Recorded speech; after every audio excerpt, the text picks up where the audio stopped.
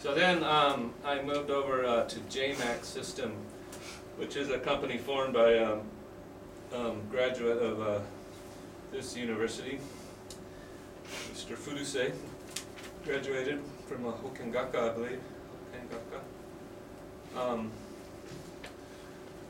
So at JMAC, it was a big kind of a change for me because when I'm working in games, every day you hear these sounds of all these video games going and people are laughing, and very lively place to work. When I go to JMAC, it's like working in a library. It's so quiet. You can hear a pin drop, and it's kind of a shock for me, and I had some trouble adjusting.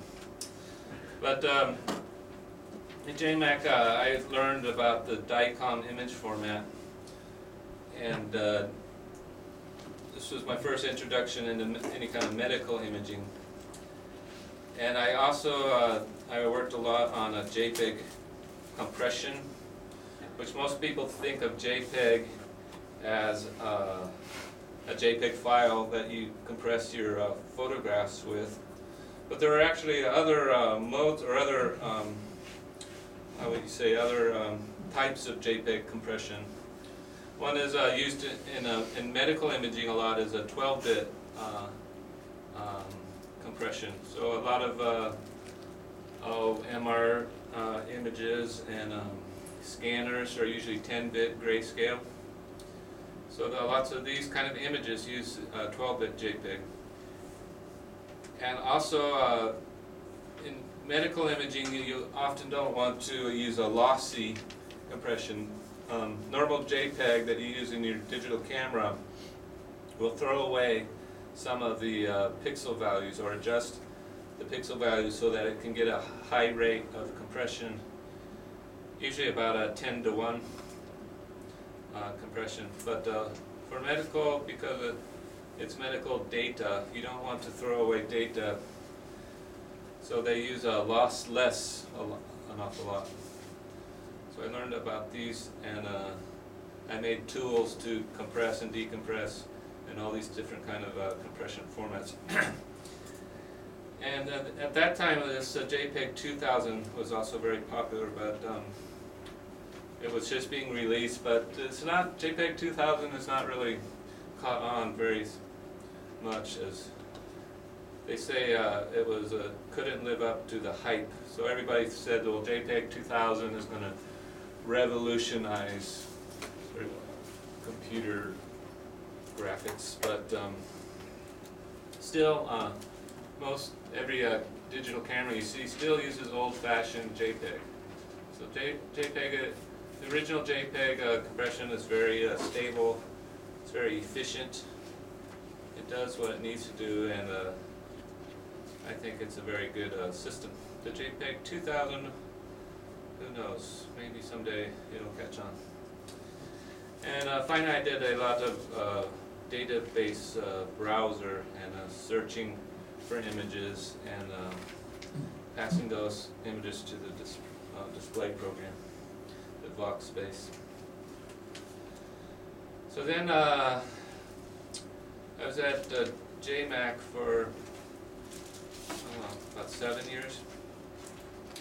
Then I came over to, this Professor Date hired me to work on this project.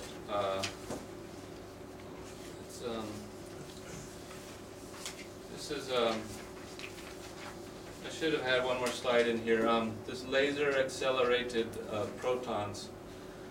So the idea is that nowadays we have proton therapy, but the accelerator is huge. It's much larger than this room.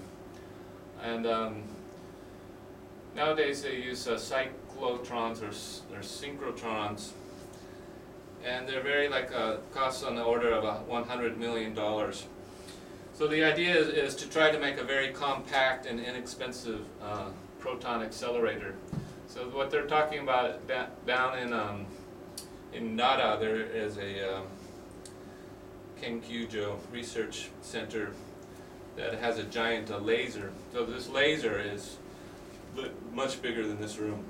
It's a huge laser, and it's I know nothing about lasers. It's like a petawatt, some kind of lasers. Looks like science fiction. But anyway, the idea is if you can shoot a very strong laser light onto a foil, you can strip away the electrons. And if you can strip away the electrons, then you have a very strong electrostatic field. And the electrostatic field will push protons away from the, if you have a double foil. Anyway, I should have had another slide. Very hard to explain. But anyway, what I did on this project was I worked on this PC cluster. Professor Date and I put this together. It's just 24 normal PCs hooked up through this Ethernet. This is called a switch. And this is a monitor and keyboard switch here. So I can control all these computers through this switch with this just one monitor and mouse and keyboard. So with this system we were able to do very fast Monte Carlo simulations. So one of the problems with laser accelerated protons is that the energy spread is quite high. Normally with protons you want to have a mono energy, which means that, for example, to reach the deepest section of this target tumor, you would say, for example, you need 60 MeV protons to reach that depth. Well, a normal synchrotron or cyclotron can do that. If you want 60 MeV, it will give you 60 MeV protons plus or minus maybe 1% or less than 1%. But with the lasers, they're because of this crazy scheme to accelerate, it might be 60 plus or minus 10 MeV. So for this research, we wanted to see, well, how high can we go? If we have 5% energy spread, can we still do an adequate job of treating? So I wrote a paper published a few months ago that tried to tabulate and make a survey of all the possibilities for treating these kind of tumors. And for the rest of this lecture, I'd just like to introduce some of the different technologies. One is called VRNL, which is used by GANT4. You can output, you can see the proton track here. The red is electrons, and the yellow are where it's an interaction point. And you can move this around in 3D in real time, which I can't do right now, I'm sorry. This is, VTK is a